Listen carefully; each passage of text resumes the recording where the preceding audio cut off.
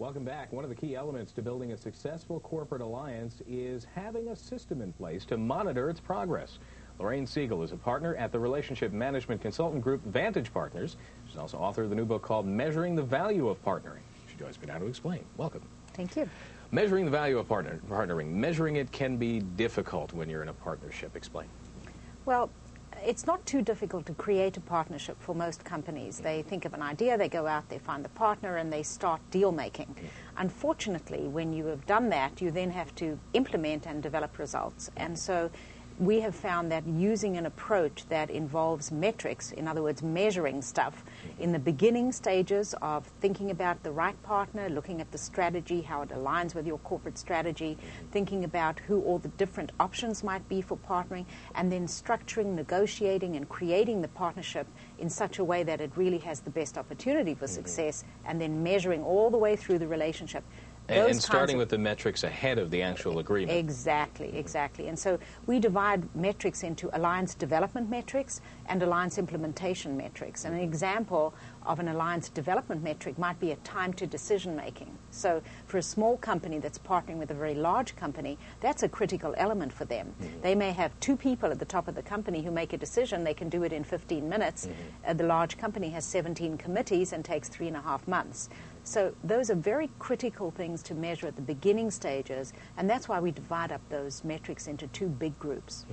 Now, in your experience, does this help grease the wheels to getting a partnership together, or does it often come to a situation where the decision is made very early on, looking at the metrics, that a partnership won't work? And exactly right. So if you're going to actually think about doing a partnership, think about all the resources it's going to take. For a small company, that may actually distract them from running the business, because the CEO or the president has to be involved almost on a daily basis if it's with a large company and it's strategically important. So, give me an example of a small company that you've worked with and used these metrics. Well, in my book, I speak about a couple of women-owned companies, which were smaller companies, and had developed partnerships, one in particular with state and federal government.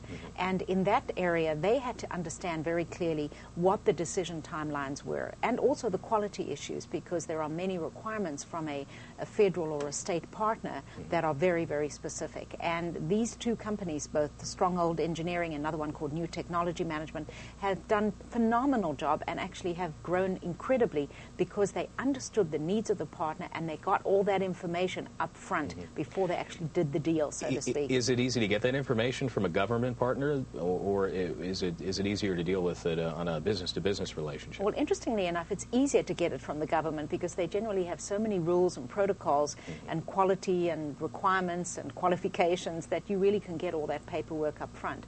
The problem is putting together a system that's very effective and doesn't burden your activities to actually account for all that and still do the business well. And so where do you begin then? Well, you have to begin with relationship development, and that's really understanding who the stakeholder is, who the customer is. It may be the federal government, but there are people there who you have to deal with. They have expectations. They have comparisons of your company and their activities to other companies. Understanding all of those issues is part of the metrics at the development stage.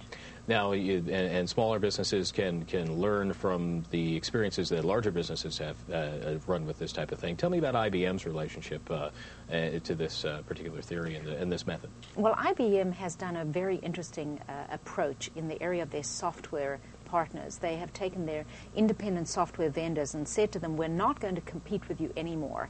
And therefore they have developed relationships with companies with whom they had competed pre-1999. Siebel is an example. Very, very effective software development relationship with Siebel. They've said to them, your market space is one we want to be in. We'd like to partner with you to get into it instead of competing with you. And therefore they've put a very detailed 147-step process together, which works for IBM. It may not work for other companies, but IBM is known to be very process-oriented.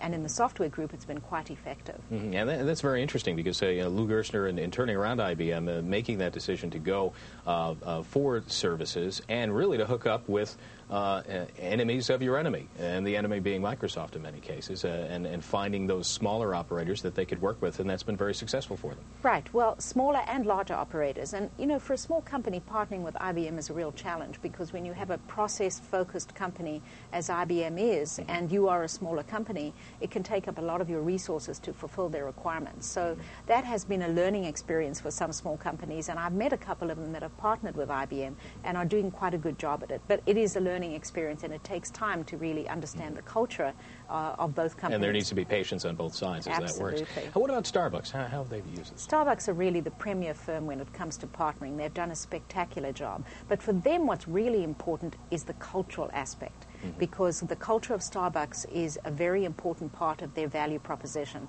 What they sell you is not just coffee, it's experience. And therefore, they want to be sure that their partners have an understanding of that. One of the stories I talk about in my book is a 2-year discussion, negotiation that went on between the senior management members of Starbucks and a partner. And one of the ways that they like to get to know people is to get to know their families, to go to their homes, to really understand what the partner's all about, not just their business. In a final dinner, which was a celebratory dinner, the partner made a remark that was somewhat racist. And even though everything had taken 2 years to come to that place and everybody was happy, they terminated the relationship.